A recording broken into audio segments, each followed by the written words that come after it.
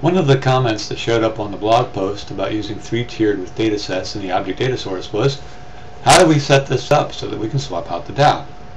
The simple answer is, roll your own table adapter. Today's video is the first installment in how you might do that.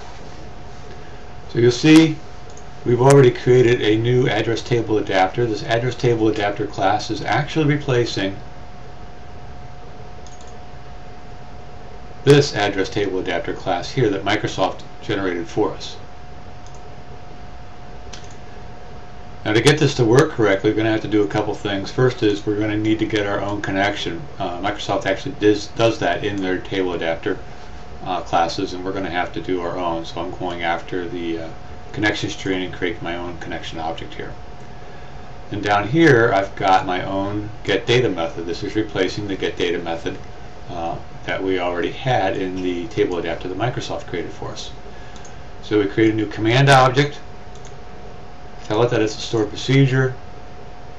When we create the command object, we'll pass the connection into it. Create our own data set, and then here's the magic right here.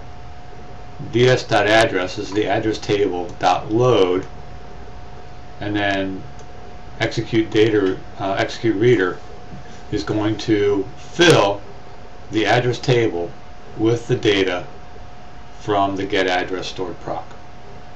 Close our connection and then return the address table just like we did when Microsoft was doing this work for us.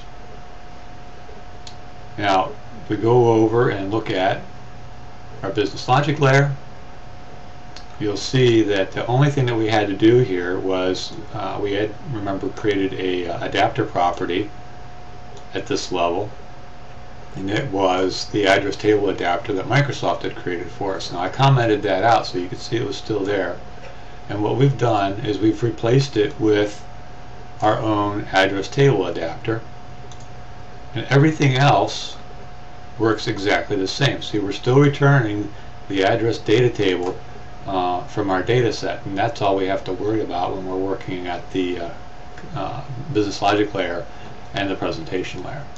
So it all stays the same. If we run this code with just those few changes,